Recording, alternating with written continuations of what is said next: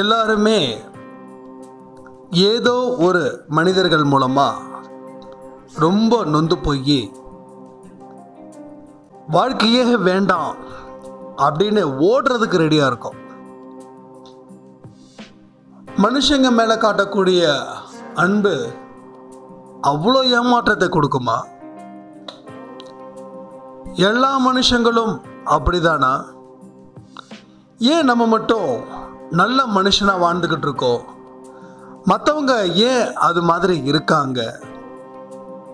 இதில் இருந்து எப்படி வெளியில் வர்றது?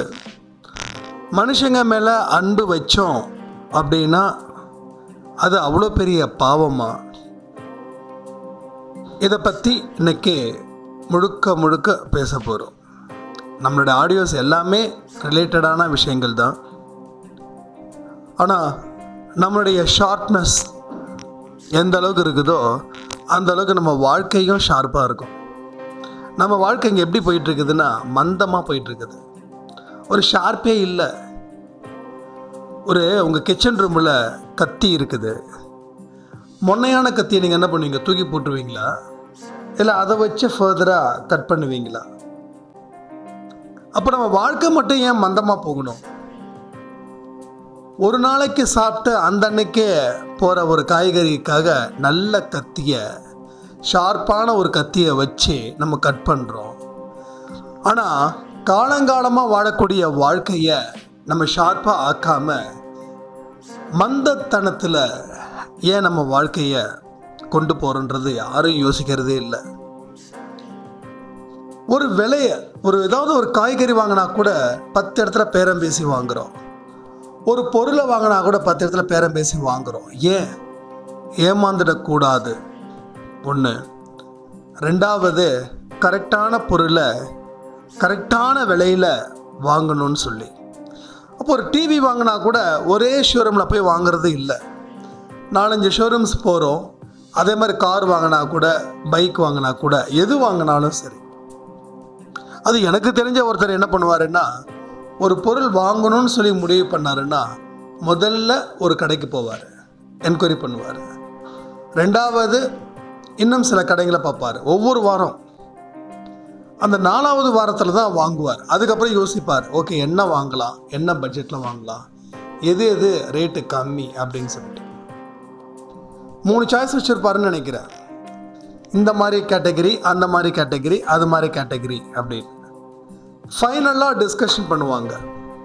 எந்த பொருள் வாங்கலாம், எந்த கடையில் வாங்கலாம், எது ஒரு ஆஃபர் இருக்குது, அந்த ஆஃபர் பேஸ் பண்ணி நம்ம வாங்கலாம் அப்படின்னு சொல்லி ஃபைனல் பண்ணி அதுக்கு அப்புறமா அவர் வாங்குவார். அப்போது ஒரு பொருளை வாங்கிறதுக்கே இவ்வளோ அறிவும் இவ்வளோ அலைச்சலும் தேவைப்படுது அப்படின்னா நம்ம வாழ்க்கைகளை நல்லபடியாக வாழ்கிறதுக்கு எவ்வளோ அலைச்சலும், எவ்வளோ தேடுதல்களும், எவ்வளோ ஜாக்கிரதையும், எவ்வளோ பாதுகாப்பும் நமக்கு தேவைப்படும். ஆனால் இதை எல்லாத்தையும் விட்டுட்டோம். சாதாரண ஒரு விஷயத்துக்கு கொடுக்க வேண்டிய இம்பார்ட்டனை நம்ம வாழ்கிற வாழ்க்கைக்கு கொடுக்கல. எப்படி நான் இதை சொல்கிறேன் அப்படின்னா, கடவுள் வழிபாடு உங்களுக்கு எந்த அளவுக்கு முக்கியமோ அந்த அளவுக்கு உங்கள் வாழ்க்கை சேஃபாக இருக்கும். கடவுள் வழிபாடு இங்கே நினைக்கிற மாதிரியான வழிபாடுகள்லாம் சுத்தமாக பொய்யான ஒரு வழிபாடாக இருக்கு. கோயிலுக்கு போகிறோம், ஒரு 10 ரூபா 100 ரூபா காணிக்கை போடுறோம், விபூதி எடுத்து வைக்கிறோம், அங்கே ஒரு 2 வாழைப்பழத்தை சாப்பிட்டு அப்படி கடவுளே காப்பாற்றுன்னு சொல்லி வந்துடுறோம். அதுக்கப்புறம் நம்ம என்ன செய்கிறோம், என்ன செஞ்சோம்? கோயிலுக்கு போன அந்த வைப்ரேஷனில் அந்த நாள் முழுக்க இருந்துச்சா? கோயிலுக்குள்ளேயே அந்த வைப்ரேஷன் இருக்க மாட்டேங்குது. ஏன்? அங்கே யாராவது உங்களை முண்டி அடிச்சுட்டு போவாங்க, அப்போ அவங்கக்கிட்ட சண்டை போடுவீங்க. இப்படிப்பட்ட விஷயங்கள் ஒரு கோயிலில் இருக்கும்போதே அந்த வைப்ரேஷன் கிடைக்கல. அப்புறம் அதை தாண்டி எப்படி நமக்கு வைப்ரேஷன் கிடைக்குது? இதெல்லாம் நீங்கள் சிந்திச்சு பாருங்க. இப்போ நம்ம வாழ்க்கைக்கு கொடுக்க வேண்டிய இம்பார்ட்டன்ஸ் ஒரே இம்பார்ட்டன்ட் தான். கடவுளுக்கு பயந்து கடவுள் மேலே பாசத்தை கொடுத்து கடவுள் நம்ம மேலே அன்பு செலுத்துகிற அளவுக்கு நம்ம உயரணும். அதுதான் நம்ம வாழ்க்கையில் நம்ம நல்லபடியாக போயிட்டுருக்கோம், நம்ம வாழ்க்கையை கரெக்டான திசையில் நோக்கி போயிட்டுருக்கோம் அப்படின்றதுக்கு உண்டான ஒரு இடமா அந்த இடம் அமையுது. இதை தாண்டின எந்த ஒரு சக்தியும் இல்லை. நீங்கள் என்ன செய்கிறீங்க? எல்லாரும் கோயிலுக்கு போகிறோம், நம்மளும் போகிறோம். எல்லாரும் லைனில் நிற்கிறாங்க, நம்மளும் லைனில் நிற்கிறோம். எல்லாரும் பிரசாதம் வாங்குறாங்க, நம்மளும் பிரசாதம் வாங்குகிறோம். எல்லாரும் கோயிலை விட்டு வெளில வராங்க, நம்மளும் வரோம். வந்ததுக்கப்புறம் எல்லாரும் அவங்கவுங்க அந்தந்த வேலையை பார்க்க ஆரம்பிக்கிறாங்க, நம்மளும் பார்க்குறோம். அப்போ மனிதர்கள் மேலே காட்டக்கூடிய அன்பு அப்படின்றது இல்லை, ஒரு கசப்பு வந்துடுது. அதையும் தாண்டி மனிதர்கள்கிட்ட அன்பை காட்டுறோம், வாழ்க்கையில் ஏமாந்துடுறோம். அதிகமாக எந்த ஒரு விஷயத்தை செஞ்சாலும் உங்களுக்கு விஷம் காத்துக்கிட்டு இருக்குது. அளவுக்கு அதிகமாக ஸ்வீட் சாப்பிட்டோம் அப்படின்னா திகட்ட ஆரம்பிக்கும். தொடர்ந்து சாப்பிட்டுக்கிட்டே இருந்தோம் அப்படின்னா நம்ம வாழ்க்கை ரொம்ப மோசமான ஒரு இடத்துக்கு கொண்டு வந்துடும்.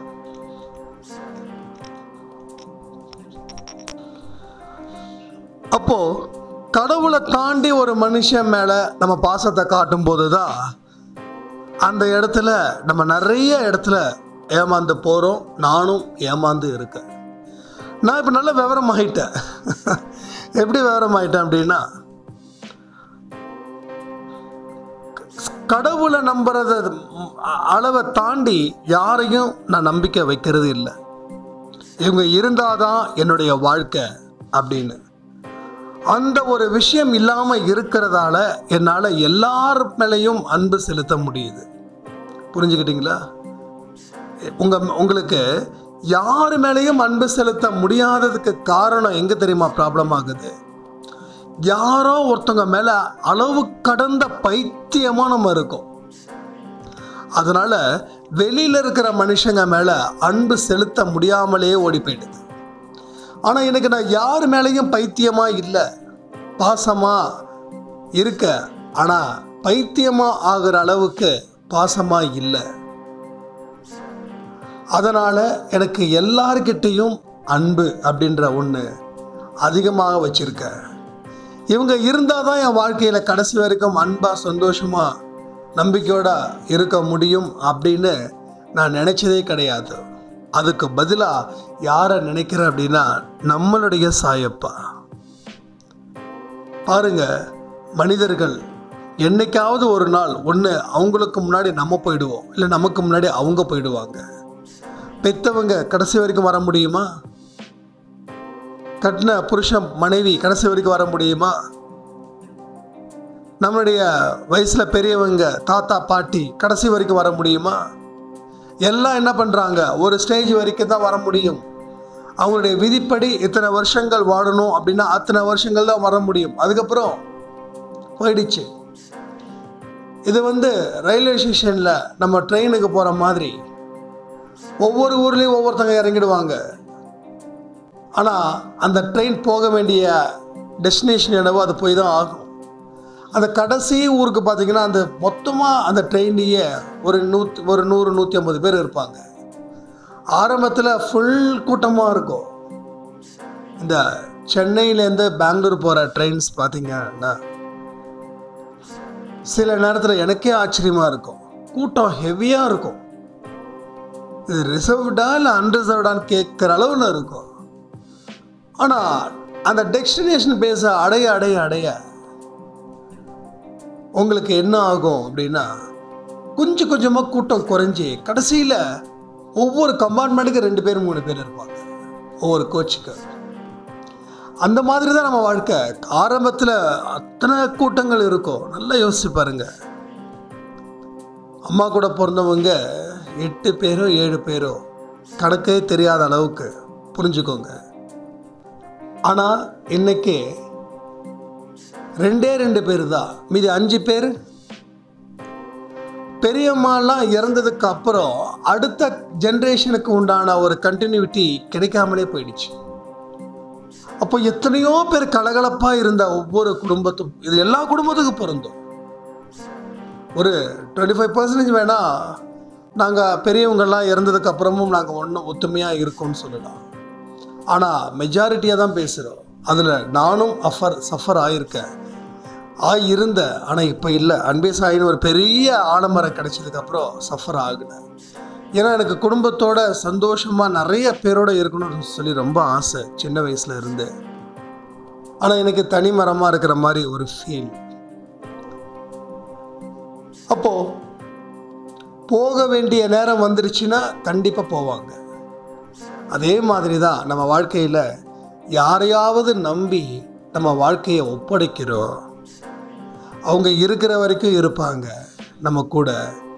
போக வேண்டிய காலம், அதாவது நிரந்தரமாகவும் சரி, இல்லை நம்மளை பிடிக்காமல் போனாலும் சரி, இல்லை நமக்கு எதிராக நடக்க ஆரம்பித்தாலும் சரி, அந்த இடத்துல நம்ம மனசு வேதனைப்படுது.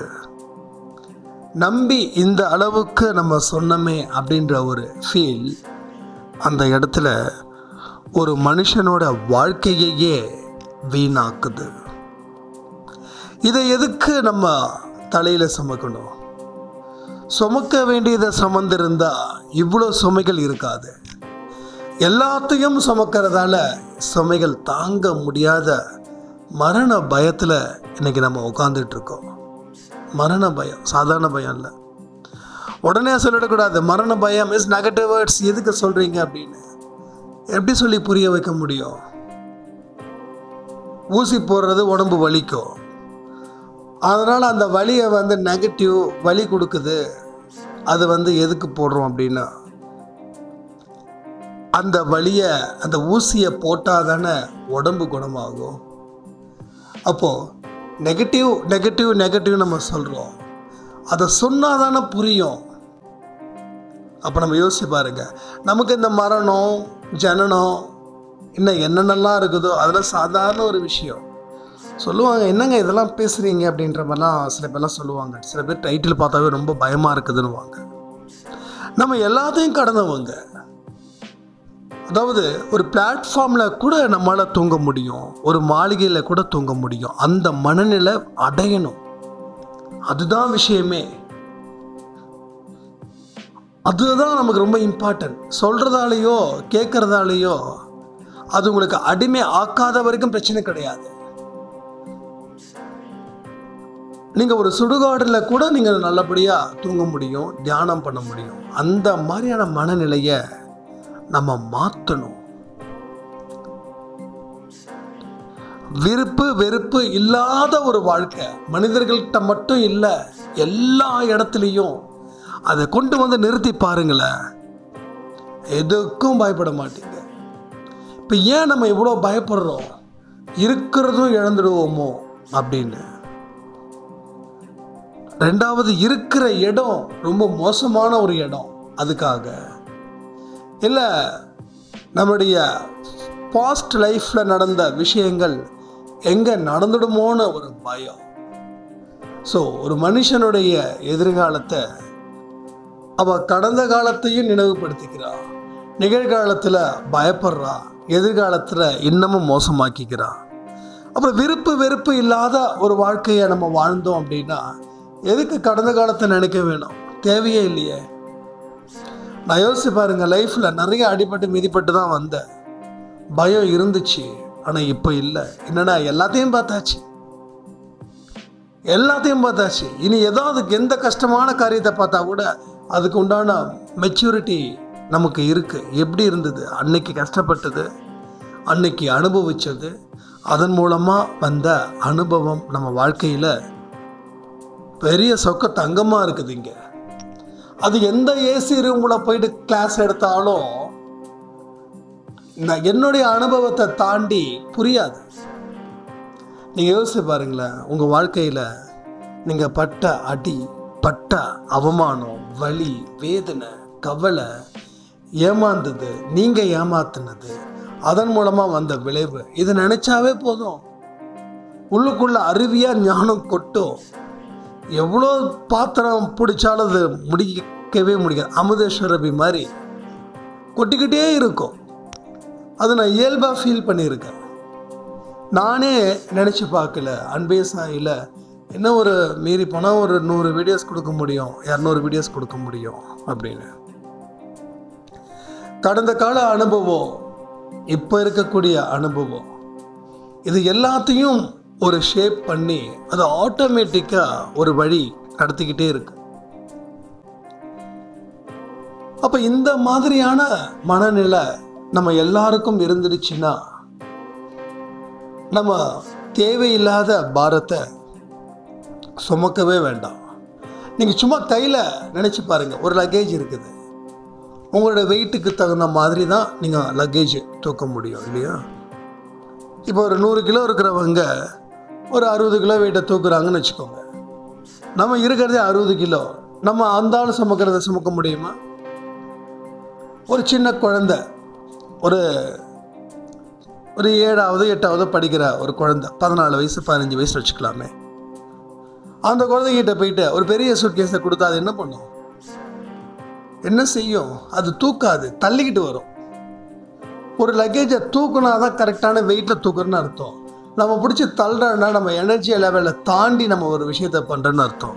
இங்கே அதே தான் பண்ணிகிட்ருக்கோம். நம்ம சுமைகளை தள்ளிக்கிட்டு வரோம். அந்த சுமைகளை, அந்த லக்கேஜை தள்ளிட்டு வந்தால் லக்கேஜுக்கும் டேமேஜ் ஆகும், நீங்களும் கரெக்டான நேரத்துக்கு கொண்டு வந்து சேர்க்க முடியாது. அப்போது லக்கேஜ் டேமேஜ் ஆகுதுன்ற ஒரு கவலை உங்களுக்கு எக்ஸ்ட்ரா கவலையாக வந்துடும். அதை தான் இங்கே சீரும் சிறப்புமாக நம்ம செஞ்சுக்கிட்டு இருக்கோம். என்ன செய்கிறோம்? தேவையில்லாத விஷயங்களை மனசில் போட்டு அதை வதைச்சி அதுக்கு ஒரு வெயிட்டை கொடுத்து இழுக்கவே முடியாத ஒரு நிலைமையில் நம்ம இந்த மாதிரியான ஒரு இடத்த அடைஞ்சிக்கிட்டு இருக்கோம். அப்போது எதுக்காக இத்தனை விஷயங்கள் செய்யணும்? ஏன் நான் இந்த சுமைகளை சுமக்கணும்னு யாராவது கேள்வி கேட்டுருக்கீங்களா? நீங்கள் ஏன் சுமைகள் சுமக்கிறீங்க? தேவையில்லாத சுமைகள். அந்த அளவுக்கு நம்ம வெட்டியாக பொழுத போக்குறோமோ அப்படின்னு நல்லா பாருங்க. இருக்கிற டைமிங்கை கரெக்டாக ஃபாலோ பண்ணிக்கிறவங்களோட சுமைகள் கம்மியாக இருக்கும். நீ என்னப்பா வேலைக்கு போகிற, நீ என்னப்பா வேலைக்கு போகிற, நீ ஜாலியாக 10 பேர்கிட்ட பேசுகிற. அவங்க ஜாலியாக 10 பேர்கிட்ட பேசுகிறதால இல்லை, பேசுகிற நேரம் கம்மியாக இருக்கிறதால அவங்க தேவையில்லாத சுமைகளை சுமக்கலை. நமக்கு வேலை வெட்டி அதிகமாக இல்லைன்றதால நம்ம தேவையில்லாத சுமைகளை சுமக்கிறோம். அப்போனா நான் என்ன தான் பண்ணுறது, நான் ஹவுஸ் ஒய்ஃப் என்ன தான் பண்ணுறதுன்னு ஒரு சைராம் ஒரு பெரிய எக்ஸ்ப்ளனேஷன் கொடுத்துருந்தாங்க. இதை பாருங்கள், எனக்கு குழந்தை இருக்குது, நான் குழந்தைய தான் பார்த்துக்கணும், இதை தாண்டி வேறு எதுவும் பண்ண முடியல, என்கிட்ட பணம் இல்லை, ஆனால் எனக்கு ஏதோ 1-2 திறமை இருக்குது, ஆனால் பணம் இல்லை, அதனால் பணம் இருந்தால் தான் நான் ஆரம்பிக்க முடியும். நீங்கள் பாட்டுக்க சும்மா ஏதாவது ஒன்று பண்ணுங்கன்னு சொல்கிறீங்க, நான் என்ன பண்ண முடியும்? காலையில் சமைக்கிறேன், என்னுடைய வீட்டுக்காரர் காலைல போனால் நைட்டு தான் வராரு, அது வரைக்கும் நான் என்ன பண்ணுறது? 12 மணி நேரம் டிவி தான் பார்க்க முடியும், மொபைல் தான் நோண்ட முடியும். என் பையன் அப்பப்போ சாப்பாடு கொடுத்து அவனை தூங்க வைக்க முடியும், அவன் கூட லைட்டாக விளையாடுவேன், அவ்வளோதான். அதுக்கப்புறம் அவனோட மொபைலில் கேம் விளையாண்டுட்டு இருப்பான், நான் என்னோட மொபைலில் நான் பார்த்துட்டேன். இப்படி தான் போயிட்டுருக்குது எல்லாருக்கும். இதே மாதிரியான கான்செப்ட் தான். நான் ஒரு விஷயம் கேட்குறேன், நல்லா யோசிச்சு பாருங்க. இப்போ நீங்கள் இவ்வளோ தூரம் சலிச்சிக்கிறீங்களே, நம்மளுடைய தாத்தா பாட்டிலாம் என்ன செஞ்சாங்க? நம்ம பாட்டிங்க 24 மணி நேரமும் வேலை செஞ்சுக்கிட்டே இருந்தாங்களா? ஏன் அவங்களுக்கு ஒரு நல்ல தூக்கம், நல்ல ஆரோக்கியம், நல்ல ஒரு நம்பிக்கை எப்படி கிடைச்சிது அவங்களுக்கு? ஒன்றும் இல்லை. நம்ம அம்மா இருக்காங்க, அவங்க வேலைக்கெல்லாம் போகலை, அவங்க படித்த படிப்பு 10வது தான் அந்த காலத்தில். ஆனால் அவங்க வேலைக்கு போகலையே, ஆனால் வேலை டைம் சரியாக இருக்குது அவங்களுக்கு. அதாவது நான் என்ன சொல்கிறேன், நமக்கு டைம் இருந்துச்சுன்னா நம்மளுடைய திறமையை வளர்த்துக்கிறதுக்கு 1 மணி நேரம் 2 மணி நேரம் உட்காந்து நீங்களே இல்லை பாருங்கண்ணா, யூடியூப்பில் எத்தனையோ விஷயங்கள் இருக்குது. உங்களுக்கு டீச்சிங் லைன் பிடிச்சிருக்குதா? முதல்ல எடுத்த உடனே என் கையில் காசு இல்லை, எனக்கு ஸ்ட்ரெஸ்ஸு அப்படின்னு நீங்கள் ஒதுக்குறீங்க, அதான் பிரச்சனைங்க. நம்ம என்ன செய்கிறோமோ செய்யலையோ முடியாதுன்றதுக்கு உண்டான 1000 விஷயங்களை எடுக்கிறோம் கையில். முடியுன்ற ஒரு விஷயத்தை நீங்கள் எடுத்திருந்தீங்கன்னா இந்நேரம் உங்கள் வாழ்க்கை ஜெயிச்சிருக்கலாம். இப்போ நீங்கள் உட்காந்துட்டு இருக்கீங்கல்ல, இது வந்து நிச்சயமாக சொல்கிறேனே, நான் மனப்பூர்வமாக ஒரு விஷயம் சொல்கிறேன், நீங்கள் தோத்துக்கிட்டு இருக்கீங்க நிச்சயமாக. ஏன்னா நீங்கள் இந்த இடத்துல நிற்க வேண்டிய இடமே இல்லை. என்ன நான் இப்படி சொல்கிறீங்கன்னா, சத்தியமாக சொல்கிறேன், நிச்சயமாக சொல்கிறேன். நீங்கள் ஒரு விஷயத்தை மட்டும் நீங்கள் வந்து ஒதுக்குறீங்க, நிறைய விஷயத்தை. அதனால தான் இப்படி உட்காந்துருக்கோம். இது வெற்றியே இல்லை. எது வெற்றி? காசு சம்பாதிக்கிறதா? நிச்சயம் இல்லை. படுத்த உடனே தூங்குறதுல தான் வெற்றி இருக்கு. நிம்மதியான உறக்கம், பகல் தூக்கம் இல்லை, இரவு தூக்கம். பகலில் நிறைய பேருக்கு தூக்கம் ஜம்முன்னு வரும், ஆனால் நைட்டு ஆந்த மாதிரி முடிச்சிட்டு இருப்பாங்க. பகலில் தூங்குறவங்க நைட்டு தூங்காமல் இருக்கிறது ஸ்ட்ரெஸ்ஸு. நைட்டு இருட்டு, தூக்கம் வராது அவ்வளோ சீக்கிரம். பகல் அழகாக தூக்கம் வரும். ஏன்னா ஒருத்தனுக்கு நைட்டில் தூக்கம் வரலன்னா, அவனுக்கு அன்னைக்கு நைட்டில் தூக்கம் வரலன்னா மனசில் அத்தனை கவலைகள் இருக்குதுன்னு அர்த்தம். பகலில் தூங்குறாங்க, நைட்டு தூங்கவே இல்லைன்னு சில பேர் சொல்லுவாங்க. அப்போ நம்ம ஈஸியாக புரிஞ்சுக்கலாம் ஏதோ ரொம்ப டிப்ரெஷன் இருக்குதுன்னு. டிப்ரெஷன் அந்த வார்த்தை என்னென்னா, தேவையில்லாத சுமைகளை நம்ம வந்து தலையில் சுமந்துக்கிட்டு இருக்கோம். இந்த குட்டி குழந்தை வந்து சூட்கேஸை நவுத்துற மாதிரி நீங்கள் நினச்சிக்கோங்க. நீங்கள் தான் குட்டி குழந்தை. பெரிய சூட்கேஸை நீங்கள் எடுத்துகிட்டு தூக்க முடியல, அதனால் அப்படியே அடித்து பிடிச்சி இது பண்ணுறீங்க. ஒன்றும் இல்லை, உங்கள் வீட்டில் சின்ன குழந்தைங்க இருந்தால் நீங்கள் என்ன பண்ணுறீங்க, வெயிட்டு இருக்கிற மாதிரி கொடுத்து, பாப்பா இதை அங்கே தூக்கிட்டு வாப்பா, தம்பி இதை தூக்கிட்டு வா தம்பின்றீங்க. அந்த அம்மா வெயிட்டாக இருக்குதுன்னும், இல்லை நீ தூக்கிட்டு வா, அம்மாவுக்கு கை வலிக்குது கால் வலிக்குது, ஏதோ செல்லமாக கொஞ்சம் பேசுங்க. அப்போது அதை தள்ளும் போது இருக்கக்கூடிய அந்த ஃபேஸில் இருக்க ரியாக்ஷன் பாருங்கள். அந்த ரியாக்ஷன் பார்க்கும்போது, பாவம் நம்ம பாப்பா, பாவம் நம்ம தம்பி, இந்த வெயிட்டை எப்படி தூக்குறான்னு அதை நீங்கள் முதல்ல அந்த இடத்துல நினைங்க. நீங்கள் உங்களுக்குள்ள பரிதாபத்தை 10 பேரிட தேடிக்கிறீங்க. உங்களுக்குள்ள ஏன் இதை நம்ம இவ்வளோ கஷ்டப்படுத்துகிறோம், நம்ம மனசை ஏன் இவ்வளோ நோகடிக்கிறோம், நம்ம மனசை ஏன் இவ்வளோ காயப்படுத்துகிறோம் அப்படின்னு நினச்சி இந்த மாதிரியான விஷயங்களை உங்கள் குழந்தையோடைய ஃபேஸை நல்லா பாருங்கள். இல்லை வீடியோ கூட எடுத்து வச்சுக்கோங்க, சும்மா 2 நிமிஷம் 3 நிமிஷம் அந்த குழந்தை எவ்வளோ கஷ்டப்படுறா அப்படின்னு பாருங்கள். அப்போ தெரியும் நமக்கு, ஓகே நம்மளும் நம்ம உள்ளுக்குள்ளே இருக்கிற ஒரு உருவம் ஒன்று இருக்குது, அந்த உருவத்துக்கு அதிகமாக பலத்தை இது பண்ணுறோம், அது ஏற்றது பலகீனமாகுது. அதனால் நம்ம எந்தெந்த இடத்துலலாம் நம்ம டிப்ரெஷன் ஆகிருக்கோன்னு சொல்லி ஒரு லிஸ்ட்டை ரெடி பண்ணுங்கள். லிஸ்ட்டை ரெடி பண்ணி என்னோடய மெயில் ஐடிக்கு anbesai2020@gmail.com அது இருக்கு இல்லையா, அதுக்கு மெயில் பண்ணுங்கள். என்ன தான் தீர்க்க முடியாத பிரச்சனைகள் இருக்குது அப்படின்றத பாயிண்ட் பண்ணி எழுதுங்க. டீட்டெயிலாக எழுதக்கூடாது. வரலாற்றை நான் எழுத சொல்லலை, பாயிண்ட்டு. இப்போ எனக்கு ஒரு சில டிப்ரெஷன் அப்படின்னா, பிஸ்னஸ் டிப்ரெஷன், பிஸ்னஸில் லாஸ், அது மாதிரி ஆகலை, அது மாதிரி ஆகவும் வைக்க மாட்டேன் சாயப்பா சொல்கிறேன். ஒரு சும்மா 2 சிம்பிளாக பேசி பழகுங்க. சிம்பிளாக பேசுகிறதா தான் சிம்பிளாக திங்க் பண்ண முடியும். நம்ம பேசுகிறதுல டபுள் மடங்கு நம்ம திங்க் பண்ணுறோம், புரிஞ்சுக்கோங்க. இப்போ நான் 40 நிமிஷம் பேசுகிறேன்னா கிட்டத்தட்ட நான் 2 மணி நேரம் என் திங்கிங் என்னென்னமோ ஓடும். அந்த அளவுக்கு நான் பேசுகிறத 40 நிமிஷமாக கொடுக்குறேன். அப்போது இன்னமும் நிறைய பேசலாமேன்னு தோணும். அப்போது நம்ம எல்லாத்தையும் சிம்பிள், எவ்வளோக்கு எவ்வளோ சிம்பிளாக இருக்குமோ அவ்வளோக்கு அவ்வளோ சிம்பிள். சிம்பிளாக சாப்பிடணும், சிம்பிளாக தூங்கணும், சிம்பிளாக நினைக்கணும். இது எல்லாமே பண்ணால் வாழ்க்கையே ரொம்ப சிம்பிளாகிடும். எளிய வாழ்க்கை எவ்வளோ சந்தோஷமாக இருக்கும் தெரியுமா? அந்த வாழ்க்கையை நம்ம வாழ்ந்து தான் பார்க்கலாமே. 1 வாரம் வாழ்ந்து பார்க்கலாம். 1 வாரம் உங்கள் கேரக்டர்ஸ் மாற்றி பாருங்கள், நல்லா நோட் பண்ணுங்கள்.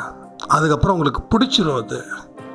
ஏன்னா நம்ம மனசு என்ன நினைக்குது அப்படின்னா, நம்ம மனசு சந்தோஷமாக இருக்கணும், கஷ்டப்படக்கூடாது அப்படின்னு நினைக்குது. ஆனால் நமக்கு அதுக்கு எதிராக சில விஷயங்கள் பண்ணுறோம். அதுவும் அது குழந்தை மாதிரி இருக்கிறதால நம்ம பண்ணதெல்லாம் சரின்னு நினச்சி அது பாட்டுக்கு ஒரு பக்கம் கண்ணா பின்னான்னு ஓடுது. அப்போது தேவையில்லாத சுமைகளை தேவையில்லாத மனிதர்கள்கிட்ட சுமக்கும்போது நீங்கள் தேவையில்லாத நபராக போயிடுவீங்க. நிறைய பேர் சொல்லுவாங்க, என்னை யூஸ் பண்ணிக்கிட்டு விட்டுட்டாங்க அப்படின்னு. இது ஆண்கள் பெண்கள் 2 பேருமே சொல்லக்கூடிய வார்த்தைகள் தான். அப்போது உங்களுக்கு புரியுது, தேவை முடிஞ்சதுக்கப்புறம் என்னை தூக்கி போட்டுட்டாங்க அப்படின்னு. அதுக்கு யார் காரணம்? நம்ம தானே காரணம். நம்ம தானே இல்லாத ஒரு விஷயத்தை இருக்குது, இல்லாத ஒரு பொய்யை உண்மைன்னு நினச்சி நம்ம போனோம். அதனுடைய தோற்றம், அதனுடைய இயல்பு என்னவோ அதை காட்டிடுச்சு. அப்போ ஏன் நம்ம வருந்தணும்?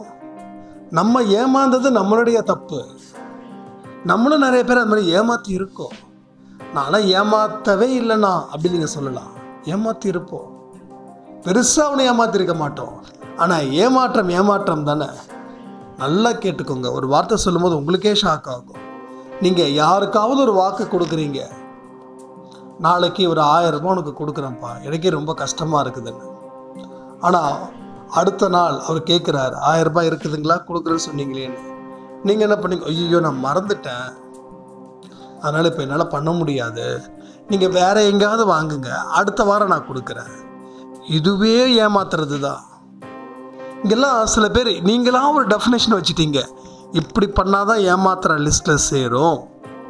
நான் அவங்கக்கிட்ட வாங்கி கொடுக்காம இருந்தால் தான் நான் ஏமாத்துற மாதிரி, அவங்க தானே என்கிட்ட கேட்டாங்க, அது எப்படி ஏமாத்துற மாதிரி ஆகும் அப்படின்னு நம்ம பேசுவோம். நமக்கு தான் நிறைய ஆறுதல் அடைஞ்சிக்க தெரியுமே. நம்மளை விட்டா வேற சான்ஸே இல்லை. நம்ம எப்படி வேணாலும் எழுதுவோம், எப்படி வேணாலும் பேசுவோம். ஏன்னா இது கரெக்டுன்னு சொல்லிக் கொடுக்க யாரும் இல்லை. அப்போ உங்களை நம்பி ஒரு மனுஷன் 1000 ரூபாய் வாங்கிறதுக்கு வரான். ஆனால் அந்த 1000 ரூபாயில் அவனுக்கு அன்னைக்கு முக்கியமான தேவைகள் இருக்குது, அதனால் உங்களை தேடி வரான். நீங்கள் என்ன பண்ணுறீங்க? ஜாலியாக உட்காந்துக்கிட்டு, ஐயோ நான் மறந்துட்டேன், நான் வரும்னு நினச்சேன், என் வீட்டுக்கார்கிட்ட கேட்டேன், என் மனைவி கிட்ட கேட்டேன், இவங்க கிட்ட கேட்டேன், எனக்கு வர வேண்டியது வந்துடுச்சு, அதை கொடுக்கலான்னு பார்த்தேன், இப்படி ஆயிடுச்சேன்னு சொல்லி சப்பு கொட்டி கொட்டி நம்ம பாட்டுக்கு நம்ம வேலையை பார்க்க ஆரம்பிப்போம். அவர் பாவம் வந்தவர் எங்கேயோ கஷ்டப்பட்டு ஏதோ ஒன்று கிடைக்கும்னு சொல்லி கொடுங்கன்னு நான் சொல்லலை, முடிஞ்சால் செய்யுங்கன்னு சொல்கிறேன், முடியலைன்னா முடியாதுன்னு ஒத்துக்கோங்கன்றேன். இதுவும் ஒரு ஏமாற்றம் தான். இதுவும் நம்ம மற்றவங்களை ஏமாத்துறது தான். இப்போ சொல்லுங்கள், இப்போ உங்களால் மனசாட்சியின்படி சொல்லுங்கள், ஏமாற்றவே இல்லை ஒருத்தவங்களை கூட. அதுதான். அதே மாதிரி உங்கள் குழந்தைங்களுக்கு கூட சில விஷயங்கள் நீங்கள் சொல்லுவீங்க, கண்ணா நாளைக்கு அதை வாங்கித்தரேன், இதை வாங்கித்தரேன் அப்படின்னு சொன்னது நீங்கள். சொல்லும்போது நம்ம ஏதோ ஒரு எமோஷனில் சொல்லிடுறோம், அடுத்த நாள் ஏமாத்திடுறோம். அப்போ அது ஏமாற்றத்தை அந்த குழந்தை தாங்கும்போது அதனுடைய வலியையும் ஒரு ஏமாத்துகிற பாவத்தில் தான் சேரும். ஒன்று சைலண்ட்டாக இருங்க, இல்லைன்னா எது முடியுமோ அதை முடியும்னு சொல்லுங்கள், முடியாததுன்னே சொல்லுங்கள். ரொம்ப நல்ல விஷயம் அது. இருக்கிறதா சொல்லிட்டுறது இல்லை அப்படின்னு சொல்லிட்டா வேலை முடிஞ்சிடுச்சு, அவ்வளோதான். அந்த இடத்துக்கு எந்த பாவ கணக்கும் வராது. இது எல்லாத்தையும் நம்ம புரிஞ்சுக்கணும் இல்லையா? அப்போ நம்ம பார்க்குற பார்வையில் இருந்து ஏகப்பட்ட நல்ல நல்ல விஷயங்களை நம்ம மறைச்சிடுறோம், இல்லை மறைக்கப்படுது சக மனிதர்களால். நீங்கள் இப்போ ஏன் சொல்கிறேனே, ஏதோ ஒரு மனுஷன் மேலே அளவு கடந்த அன்பை வச்சுருந்தீங்க, மற்ற எந்த மனுஷங்க மேலேயும் அன்பையும் பாசத்தையும் கொடுக்க முடியாது. ஒருவேளை நான் எல்லா மனுஷங்களையும் அன்பும் பாசமும் கொடுக்குறேன், ஆனால் ஒருத்தங்க மேலே நான் பைத்தியமாக இருக்கேன் அப்படின்னு நீங்கள் சொல்லலாம். அது இப்போ பிரச்சனை வராது. அது எப்போ பிரச்சனை வரும் தெரியுமா? அந்த மனுஷன் உங்களை ஏமாத்திட்டாருன்னா நீங்கள் உலகத்தில் இருக்கிற எல்லா அன்பையும் பொய்யான அன்புன்னு சொல்லிட்டு நீங்கள் பல பேருக்கு தத்துவத்தை பேச ஆரம்பிச்சிடுவீங்க. உலகத்தை அன்பு மயமாக ஆக்கணும்னா வெறுப்பு மயமாக நம்ம ஆக்கிடுவோம். ஏன்னா ஏதோ ஒரு மனுஷன் நம்மளை ஏமாத்தினதால, நம்ம ஏமாந்ததால் அந்த வெற்றியின் வெளிப்பாடு. இன்னும் சில பேர் ஆட்டோன்னு ஒன்று இருக்கும், அந்த ஆட்டோக்கு பின்னாடி தத்துவமாக எழுதி தள்ளுவாங்க. சீரும் பாம்பை நம்பு, சிரிக்கும் பெண்ணை நம்பாது. அப்புறம் என்ன சொல்ல வராங்கன்னு ஒன்றும் புரியல. அப்போ நம்ம பெற்றவங்களும் ஒரு பொண்ணு தானே, நம்ம கூட பிறந்தவங்களும் பொண்ணு தானே, அக்கா தங்கச்சி தாத்தா பாட்டி. ஸோ பாட்டிலாம் பொண்ணு தானே, டைரெக்டாக அவங்க பாட்டிக்கு வந்துட்டாங்களா? இல்லை அம்மா வந்து டைரெக்டாக அம்மாவாயிட்டாங்களா? அவங்களும் பொண்ணு தானே. இப்படிலாம் நம்ம தத்துவத்தை கண்ணா பின்னான்னு பேசுவோம். அப்போ ஒரு தத்துவத்தை நல்ல விஷயத்தை கொண்டு போய் ஷேர் பண்ணால் அதனுடைய பலன் ஜாஸ்தி. அதே வந்து ஒரு நல்ல விஷயத்தை கெட்டதாக்கி பரப்பணும்னா அதனுடைய கெட்ட பலன் ஜாஸ்தி. புரியுதா உங்களுக்கு? ஆட்டோக்களில் வந்து பார்த்தீங்கன்னா பின்னாடி நிறைய எழுதி வச்சுருப்பாங்க, இவன் எங்கே போய் ஏமாந்துருப்பாங்க. அதனால் உலகமே பொய், உலகமே மாயை அப்படின்ற மாதிரி கொண்டு வந்துடுவாங்க. மாயைன்றது கரெக்டு தான். எதுக்காக நம்ம வந்து அளவு கடந்த ஒரு மனுஷன் பைத்தியமாகிற அளவுக்கு அடிமையாகிற அளவுக்கு நம்ம இருக்கணும்? கடவுளுக்கு மட்டும் நம்ம அடிமையாக இருக்கலாம். கடவுளுக்கு அடிமையாக இருக்க இருக்க இருக்க நம்ம வாழ்க்கை உயரும். ஆனால் மனிதர்கிட்ட அடிமையாக இருக்க இருக்க எப்படி வாழ்க்கை உயரும்? காக்கா பிடிக்கிற கூட்டம் மாதிரி ஆகிடும் ஒரு டைமில். எந்த இடத்துல நம்ம அடிமையாக இருக்கணுமோ அங்கே நம்ம அடிமையாக இருந்துட்டா தான் நம்ம வாழ்க்கை உயரும். எங்கே நம்ம அடிமையாக இருக்கக்கூடாது அங்கே நம்ம அடிமையாக இருக்கவே கூடாது. இப்பயும் நான் சொல்கிறேனே, எல்லாருக்கிட்டையும் ஒரே வார்த்தைகள் தான். நான் யாருக்கும் எந்த இடத்துலையும் நான் அடிமையாக இருக்கவே மாட்டேன். காசு இருந்தாலும் ஒன்று தான், காசு இல்லைனாலும் ஒன்று தான். எல்லாருக்கும் கொடுக்க வேண்டிய மரியாதையை கரெக்டாக கொடுப்பேன். எல்லாருக்கும் கொடுக்க வேண்டிய அன்பை கருணையை கரெக்டாக கொடுப்பேன். இவங்க நமக்கு வேண்டப்பட்டவங்க, இவங்க நமக்கு வேண்டப்படாதவங்க, இவங்க படித்தவங்க, இவங்க படிக்காதவங்க, இவங்க கருப்பாக இருக்காங்க, அவங்க வெள்ளையாக இருக்காங்க, இவங்க சொசைட்டியில் பெரிய ஆள், அவங்க சொசைட்டியில் ஒன்றுத்துக்கும் லாய்க்கு இல்லாத ஆள் அப்படின்னு பேதம் பிரித்து நம்மக்கிட்டே சொல்லுவாங்க. என்ன அந்த ஆளுக்கெல்லாம் மரியாதைலாம் கொடுக்குறீங்க? ஏன் கொடுக்கக்கூடாது? கொடுத்து பாருங்களேன். இந்த உலகம் என்ன சொல்லுது? உங்களை அந்தஸ்து இருக்கிறவனை கொடி பிடிக்க சொல்லுது, அந்தஸ்து இல்லாதவனை தூக்கி போட்டு மிதிக்க சொல்லுது. மாற்றி பாருங்க பாருங்க. அந்தஸ்தே இல்லாதவனுக்கு கொடி பிடிச்சி பாருங்க. ஏழையின் சிரிப்பில் இறைவனை காணலாம், நிச்சயம் பார்க்கலாம். அதான் நான் சொன்னேனே, உங்களுக்கு இருக்கக்கூடிய நல்ல விஷயங்களை உங்கள் கையால் செய்யுங்க. அதை நான் மறுபடியும் சொல்கிறேன், உங்கள் கையாலேயே செய்யுங்க. அந்த உங்கள் கையால் செய்யும்போது கிடைக்கக்கூடிய அந்த பூரிப்பு, பரிபூர்ண சந்தோஷம். நீங்கள் 10 கோடி ரூபாய் வீடு வாங்கி பால் காய்ச்சினா கூட அந்த சந்தோஷம் கிடைக்காது. புரிஞ்சுக்கோங்க. 10 கோடி வாங்கிட்டு அடுத்த 3 மாதத்தில் இதோட பெஸ்ட்டாக வாங்கியிருக்கலாமே நமக்கு தோடும். அதே மாதிரி ஒரு ஏழைங்களுக்கு நம்ம உதவிகள் செய்யும்போது இதோட நம்ம பெஸ்ட்டாக செய்யணுமேனு தோணும். அதுதான் நான் சொல்கிறேன். கண்ணுக்கு முன்னாடி நம்ம என்ன பார்க்குறோமோ அதோட பெஸ்ட்டாக தேடுவோம். அதை வந்து நம்ம இந்த மாதிரியான விஷயங்களை அப்படியே டேக் டைவர்ஷன் இப்படி பண்ணால் நம்ம நினைக்கிறோம், அப்போ நம்ம நிறைய நல்ல விஷயங்கள் பண்ணுவோம் அப்படின்ற மாதிரி. நேற்று கூட நம்ம ஆஃபீஸில் சின்ன சின்ன சேர்ஸ்லாம் இருந்தது. அதெல்லாம் ரெடி பண்ணுறதுக்கு ஆளை கூப்பிட்டேன். பார்கெயின் 1100 ரூபா 1200 ரூபா கேட்டாங்க. நான் என்ன சொன்னேன், அந்த இடத்துல நம்ம ஏமாறக்கூடாது இல்லையா? அது ரொம்ப தப்பாயிடும். 800 ரூபானா முடிங்க அப்படின்னா, ஐயோ ஆகாதுங்க, சரி 900 ரூபாய் கொடுங்க அப்படின்னாரு. ஃபைனலாக என்ன பண்ணேன் அப்படின்னா 1000 ரூபாய் கொடுத்தேன். 100 ரூபா சேர்த்து கொடுத்துருக்கேன். இது வந்து இன்றைக்கி மட்டும் இல்லை, நான் எப்பயுமே அப்படி தான். ஆட்டோவில் போகும்போது கூட பார்கெயின் பண்ணுவாங்க. சென்னையில் இருந்து சாலிகிராமத்துக்கு போகிறதுக்கு சென்ட்ரலில் இறங்கணும் அப்படின்னா எவ்வளோங்க அப்படின்னு கேட்டால் சொல்லுவாங்க, 700 ரூபாங்க அப்படின்னு. என்னங்க 700 அப்படியே நடக்க 100 ரூபா கம்மியாகும். ஃபைனலாக 300 ரூபாய்க்கு வரவே முடியாதுன்னு எக்ஸ்ட்ரா 100 ரூபா கொடுப்போம். கையில் காசு இருந்தாலும் இல்லைனாலும். ஏன்னா அவங்களோட வாழ்வாதாரம் அது. நம்ம 100 ரூபா கொடுக்கறதால ஒன்றும் ஆக போகிறதில்ல. ஆனால் அவங்க அந்த 100 ரூபா வாங்கிறதால ஏதோ ஒரு இடத்துல அந்த காசு உங்கள் குடும்பத்துக்கு போய் சேருது. புரிஞ்சுக்கோங்களேன். உழைப்பை பேஸ் பண்ணி வரவங்களுக்கு உதவிகள் செய்யுங்க, ஆனால் ஏமாந்துடாதீங்க. உங்களுக்கு அந்த அறிவு நிச்சயமாக இருக்கும், இல்லாமலாம் இருக்காது. செய்யுங்க. வரவங்களை சந்தோஷமாக அனுப்பி வைங்க. அந்த சந்தோஷம் அவங்கள மனசு நிறையணும். மனசு நிறைஞ்சாதான் அவங்க பண்ணக்கூடிய சர்வீஸ் இன்னும் எக்ஸலண்ட்டாக இருக்கும். நம்ம கொடுக்கணும் கொடுக்கக்கூடாது அப்படின்றத நம்ம தான் தீர்மானிக்கணும். யாரும் வந்து கத்தியை காட்டி மிரட்ட போகிறது இல்லை. கத்தியை காட்டி மிரட்டுறவன் திருட. கத்தி காட்டி மிரட்ட என்ன பண்ணுறோம், எல்லாத்தையும் கொடுத்துட்றோம். கழுத்தில் தாலி வரைக்கும் கொடுத்துட்றோம். ஏன்னா உயிர் பயம் ஜாஸ்தி நமக்கு. ஆனால் ஏழைங்க கிட்ட நம்ம பார்கெயின் பண்ணுறது ரொம்ப மோசமான ஒரு விஷயம். ஒரு ஃப்ரூட்ஸ் வாங்கினா கூட நான் என்ன பண்ணுவேன், பெரிய கடைக்கு போக மாட்டேன். ஏன்னா உங்களுக்கு 1000 இருக்கும். ஆனால் தெரு கடையில் நின்று கால் கடுக்க நின்றுட்டு இருப்பாங்க. அவங்ககிட்ட போங்க, சிரித்து பேசுங்க, நல்லா இருக்குது உங்கள் படம்னு சொல்லுங்கள். நல்லாவே இல்லைனாலும் நல்லா இருக்குதுங்க படம், உங்ககிட்ட வாங்குற படம் ரொம்ப நல்லா இருக்குதுங்க. சந்தோஷம், நீங்கள் வாழ்க்கையில் அவங்களுக்கு கொடுக்கக்கூடிய சந்தோஷம். இப்படிப்பட்ட மனிதர்கள் நம்ம கூட இருக்கும்போது நம்ம எந்த மனுஷங்ககிட்டையும் பைத்தியமாக தெரியவே மாட்டோம். நான் மறுபடியும் அதான் சொல்கிறேன். நிறைய பேரோட வாழ்க்கை இன்னைக்கு சின்ன பின்னமாக ஆகிறதுக்கு காரணமே ஆண்களாக இருக்கட்டும் பெண்களாக இருக்கட்டும், யாராவது கண்மூடித்தனமாக நம்ம நம்பி உட்காருவோம். ஒன்றும் இல்லை, ஒரு சாய்ராம் சகோதரி ஒரு கொஞ்சம் மாதத்துக்கு முன்னாடி, அண்ணா என்னுடைய வீட்டுக்காரர் வேற ஒருத்தவங்களுடைய தொடர்பில் இருக்காங்கன்னா எனக்கு இப்போ தான் ரீசெண்டாக தெரிஞ்சுது, நான் ரொம்ப ஃபீல் பண்ணேன்.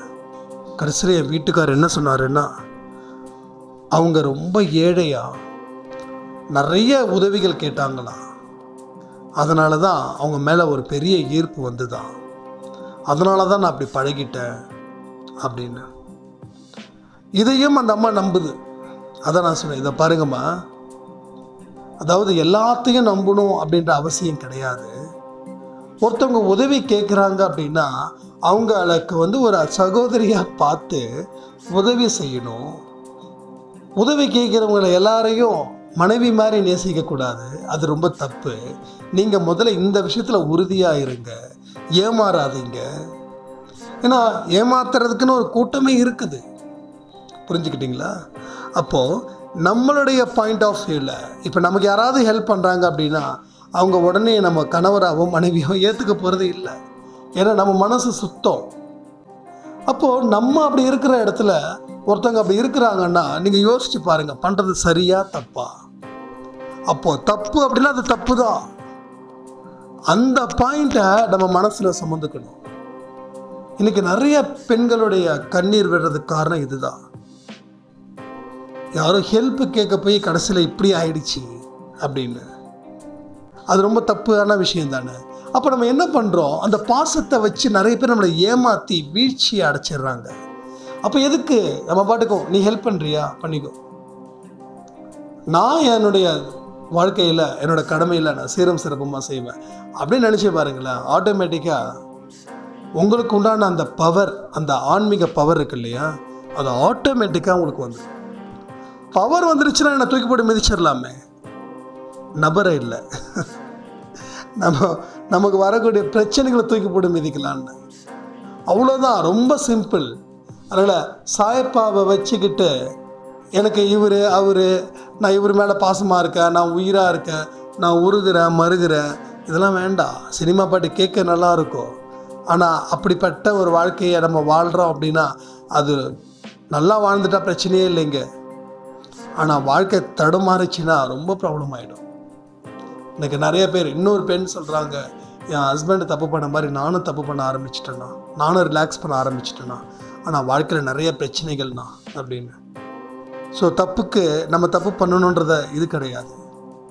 அதாவது ஒவ்வொருத்தவங்களுடைய குணம் நல்லதாகவும் இருக்கும் கெட்டதாகவும் இருக்கும். ஒருத்தர் கெட்ட குணம் தான் போகிறான் அப்படின்னா நம்ம நல்ல குணம் படைத்த மக்கள், நம்மளும் அந்த குணத்தை தேடி போகிறதுக்கு அப்புறம் அவங்களுக்கு நமக்கு வித்தியாசமே இல்லாமல் போயிடும். திருந்தி வந்தால் மனப்பூர்வமாக அக்செப்ட் பண்ணுங்க. தப்பு பண்ணிட்டே, தப்பு பண்ணிட்டானே நினச்சி ஃபீல் பண்ண வேண்டிய அவசியம் இல்லை. அது மற்றவங்க பண்ணுறது. நம்ம செய்ய வேண்டியது மற்றவங்க என்ன செய்கிறாங்களோ அதை நம்ம செய்யக்கூடாது. மற்றவங்க தான் வாழ்க்கை தான் பெருசுன்னு நினைப்பாங்க, நமக்கு எல்லாருடைய வாழ்க்கையும் பெருசு. நம்மளை நம்பி வந்தவங்களை காப்பாற்ற வேண்டியது மட்டும்தான் நம்ம கடமையை தவிர, நம்மளை நம்பி வந்தவங்களை உயிராக இருக்கணும், பாசமாக இருக்கணும், இவங்க தான் நம்ம வாழ்க்கை அப்படின்னு நினச்சி வாழ வேண்டிய அவசியமே இல்லை. அப்படி எந்த இடத்துலையும் எதுவும் சொல்லலை, அதனால் அது செய்ய வேண்டிய அவசியம் இல்லை.